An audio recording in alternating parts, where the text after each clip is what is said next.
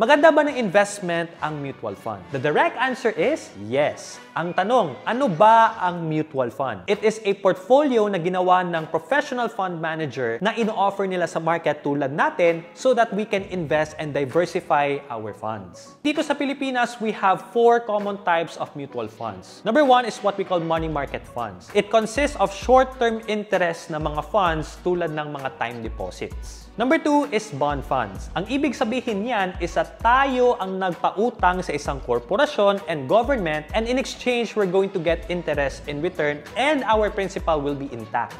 So, ang bond funds consist of different bonds sa isang portfolio. Pangatlong kasing funds is the equity funds. Ito yung mga stocks na nilagay sa isang portfolio para kapag mag-invest tayo, naka-diversify na siya kaagad. And lastly is what we call balance funds. From the word balance, it's a combination of money market, bond funds, and equity funds in one portfolio. If you want to try this out, you can start investing through First Metro Securities Fund Smart. In fact, this is what I'm using, and you can go to firstmetrosec.com.ph to open an account. Gamitin mo lang yung thepresent na code para mas mabilis yung application process. And meron pa tayong good news, guys. Dati, yung initial deposit is 5,000 pesos. Ngayon, 1,000 pesos lang pwede na. Once you're done opening your account, log into your First Metrosec account and go to Fund Smart.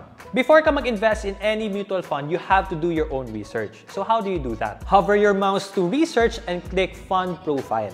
Click mo lang yung fund guide so that you can see all the mutual funds that you can choose from. Pili ka lang ng any mutual fund so that you can see the information, intindihin mo kung ano yung objective ng mutual fund, and look for funds na profitable. Once you've selected a mutual fund, click mo lang yung subscribe, fill out mo yung details, and confirm.